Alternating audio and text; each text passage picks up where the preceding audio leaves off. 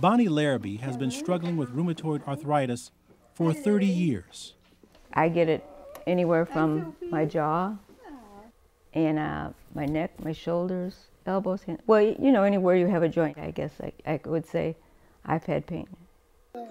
Because arthritis pain stems from inflammation, patients like Bonnie often get relief from nonsteroidal anti-inflammatory drugs, or NSAIDs. These include aspirin, ibuprofen, and naproxen. The nonsteroidal anti-inflammatory drugs are both analgesics, that is, they help pain, and they are anti-inflammatory.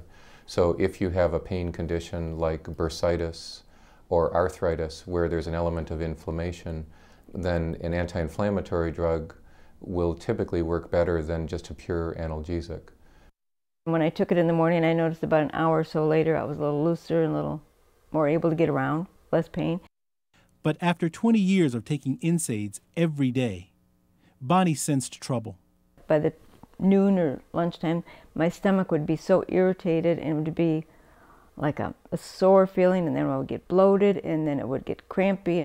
Her doctor warned her that continuing to take NSAIDs might put her at risk for an ulcer or stomach bleeding. The worst risk of having a side effect of an NSAID occurs with chronic daily use.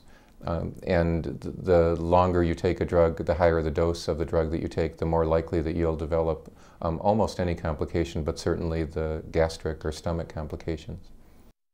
The reason for this is that continuous use of NSAIDs wears down the protective lining of the digestive tract, making it more vulnerable to natural stomach acids.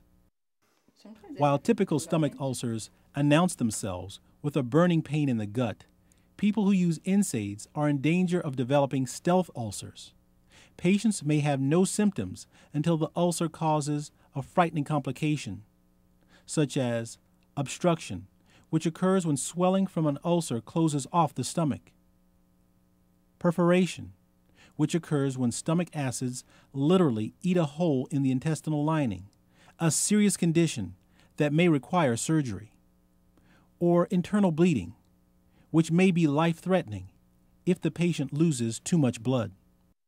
Estimates are that there's over 100,000 hospitalizations every year in the United States related to this problem. The side effects of having bleeding ulcers and internal bleeding, you know, that can come on at any given moment and you could be totally unaware, that didn't appeal to me. So Bonnie tries to get by without pain medication most days. There. Oh, right there. The spot. But some patients are reluctant to give up the relief they get with NSAIDs.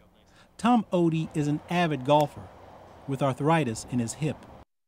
The pain of a stomach versus the ability to play golf, you just weigh one against the other and golf wins.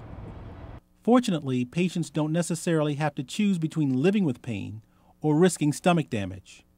Their doctors can prescribe a second medication called a proton pump inhibitor to block the pumps that make the stomach acid. Research suggests these drugs reduce the risk of ulcers in people who take NSAIDs every day. I actually think what's happening is it's preventing the small erosions from coalescing into bigger ulcers. That makes it less of a dilemma for patients like Tom to stay in the game.